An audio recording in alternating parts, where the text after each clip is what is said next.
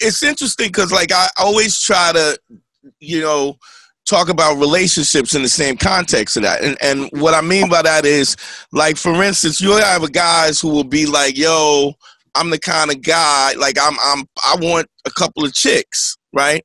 I don't just want one. I want a couple. This is how I rock.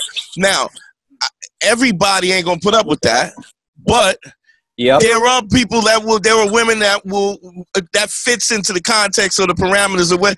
But if you're not honest about it, and peep this, if you're not honest about it, you're not.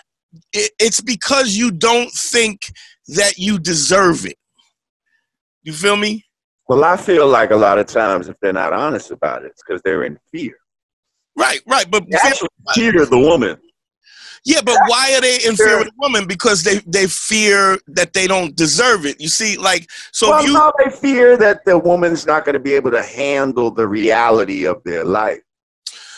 A lot of times, what it is it's the fear of losing. They don't got the courage. Right, and you are going to lose when you throw that out there, because I've done it. So right.